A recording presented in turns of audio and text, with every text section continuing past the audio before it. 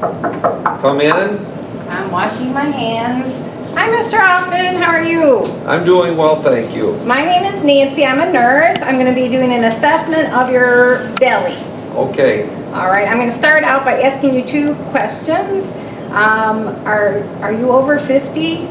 Yes, I am. And have you had a colonoscopy screening for cancer? Yes, I have. Oh, good. That's an important preventative care measure to take. And do you have any history of problems with your gut or your abdomen or your stomach, ulcers? No, I don't. All right. Okay, so I'm going to start by looking at your belly. So I'm going to look from here, and I'm looking at the contour, which is the fancy word for shape. And your abdomen is a little rounded.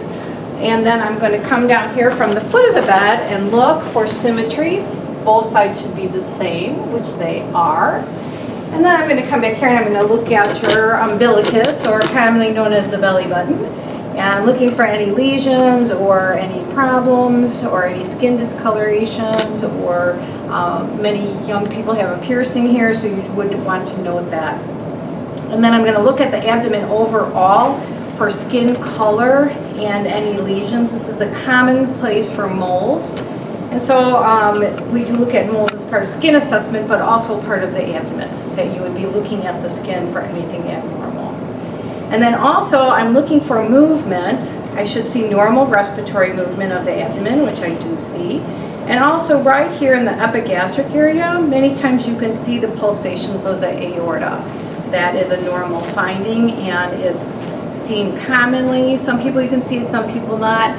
Usually in thin people, it's visible. And I do see the aortic pulsations here, and I see the respiratory movement, that's normal. I do not see any waves of peristalsis. That's uncommon to see, but you do want to look for that. Auscultation of the abdomen, the use of the stethoscope to listen, is to generally assess bowel sounds and bruits, or murmurs. Use the diaphragm of your stethoscope. Warm up the diaphragm of your stethoscope by placing it in your hands. This makes it more comfortable when laid on the skin of the patient. Listen for bowel sounds in the abdomen to the right of the umbilicus, where the mid portion of the small bowel is located. Proceed to listen to all 4 quadrants. Normally, bowel sounds are low-pitched, gurgling sounds that occur every 5 to 10 seconds with peristalsis, or bowel movement. Note that this frequency varies per person. Therefore, listen for at least 2 minutes before concluding that the bowel sounds are absent. Absence of bowel sounds for greater than 2 minutes of listening may indicate that there is no peristalsis, which usually implies an ileus. Very high-pitched bowel sounds can be associated with a mechanical obstruction, such as a small bowel obstruction, which increases the volume and frequency of bowel sounds. Here is a demonstration of auscultation of all 4 quadrants. Listen for at least 5 to 10 seconds in each quadrant.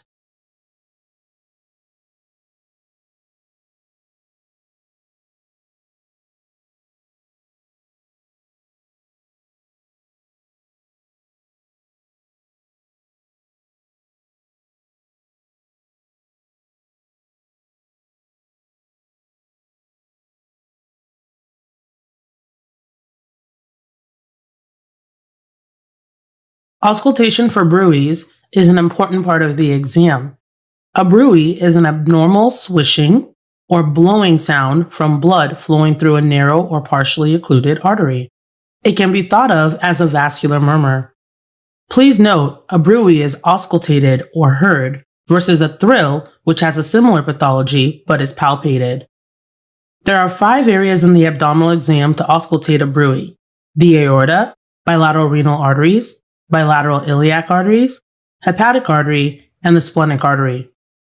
Place the stethoscope about 2/3 down from the xiphoid, or epigastrium, between it and the umbilicus for the aorta. Place the stethoscope about 3 centimeters superior and lateral to the umbilicus on both the left and right side for the bilateral renal arteries. On some people, this might be approximated by drawing an imaginary line down the point just proximal to the midclavicular line. Place the stethoscope about 3 centimeters inferior and lateral to the umbilicus on both the left and right side for the iliac arteries.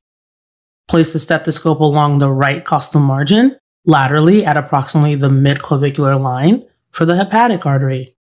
Place the stethoscope along the left costal margin, approximately 2 centimeters inferior and lateral, moving posteriorly to the mid-clavicular line.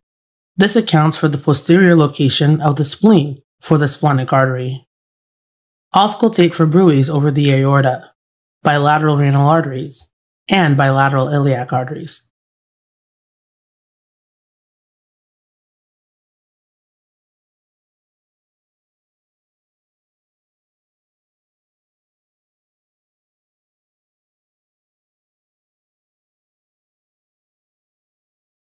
Next, I'm going to percuss the abdominal quadrants and percuss for the size of the liver.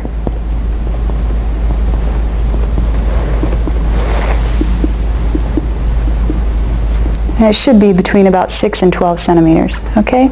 Another possibility to determine the size of the liver is the scratch test, although its reliability and precision remain controversial. One method is to place the stethoscope on the chest just below the xiphoid process. Lightly scratch the abdominal skin in the right lower quadrant with a fingernail, parallel to the expected liver border. The air-filled bowel loops under the fingertip poorly transmit the sound waves to the stethoscope. Proceed with the scratch test by gradually moving cranially towards the rib cage.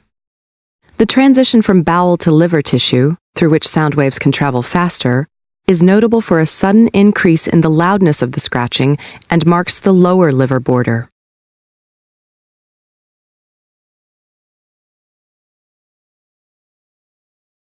Continue the scratch test further upwards until a sudden drop in loudness is observed, marking the transition from liver to lung.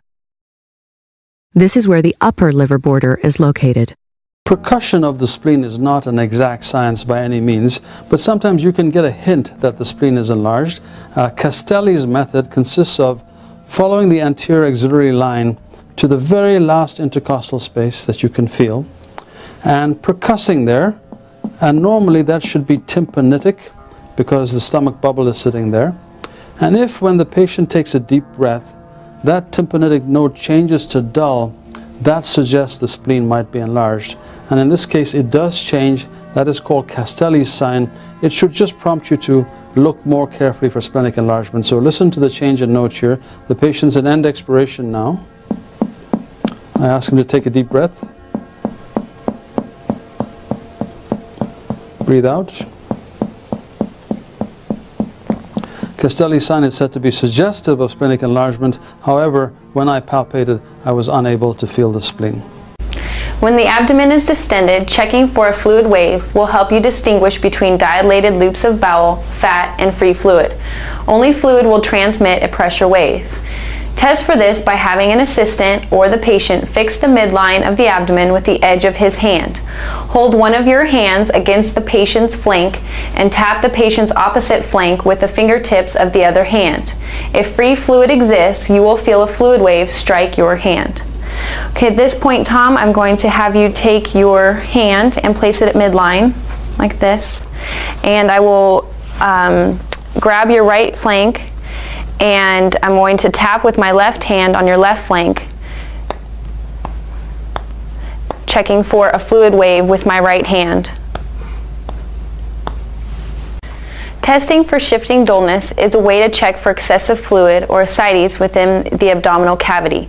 Free fluid within the abdomen moves to dependent locations as the patient changes position. Air-filled loops of bowel rise to the superior parts of the abdomen. With the patient in the supine position, percuss from midline and move laterally toward the flank. Note the location at which the percussion note changes from tympanitic to dull. Mark this point with a pen. Then have the patient roll onto his side and repeat the percussion procedure. When free fluid is present, the level at which dullness appears shifts. Now, Tom, at this point I'm going to percuss on your abdomen. I'm going to start at midline and percuss laterally, noting the change from tympanitic to dull. and I'm going to mark that line. Okay. Now I'm going to have you turn on your side towards me. And again, I'm going to percuss from midline laterally, checking for any changes in the dullness. And there are no changes noted, which means that there is no free fluid within the abdominal cavity. Now we'll go ahead and palpate the abdomen. First lightly. Just tell me if you feel any discomfort. Okay. And then a little more deeply.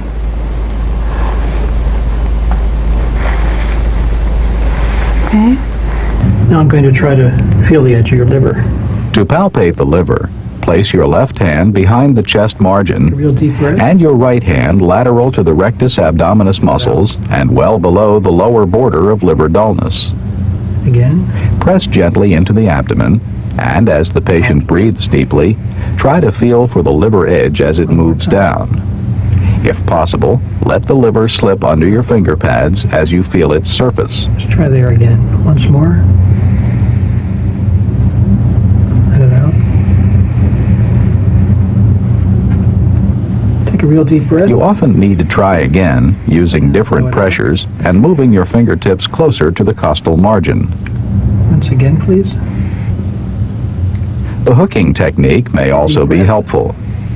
Standing to the right of the patient's chest, place the fingers of both hands below the border of liver dullness and press in and up toward the costal margin. Ask the patient to take a deep breath. Deeper one more time. All right, out. This liver is not palpable. All right, that's fine. And palpate the spleen. Go ahead and breathe in. And out. Good. And palpate for the kidneys. And for the kidneys. Okay. And then I'm going to palpate the size of the aorta. And that is very normal. Okay. Rebound tenderness is an important sign indicating peritoneal irritation. The palpating hand is slowly and gently pressed deeply into the abdomen, then quickly released. If peritoneal irritation exists, the maneuver is quite painful. Ask the patient where the pain is most intense. Okay, Tom, at this point in time, I'm going to check rebound tenderness in the abdomen. I'm going to palpate gently but deeply with quick release and checking for any pain with that. Ask the patient to exhale while palpating the gallbladder area medial to the midclavicular line. Now instruct the patient to take a deep breath so the gallbladder is pushed down and against the examiner's fingertips as the lungs expand. If cholecystitis is present, the patient will experience a sharp and sudden pain, causing them to abruptly cease inhalation. This reaction is known as a positive Murphy's sign. A positive psoas sign is another indicator of acute appendicitis. The appendix lies close to the iliopsoas muscle, so if the appendix is inflamed, any maneuver that tenses or stretches the iliopsoas muscle may result in increased right lower quadrant pain.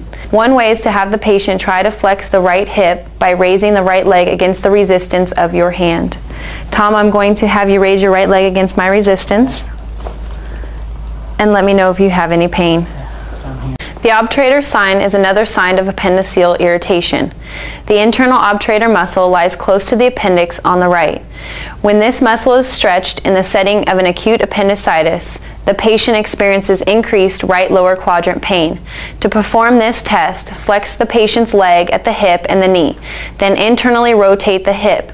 This stretches the internal obturator muscle. Okay, Tom, I'm going to flex the knee and the hip and internally rotate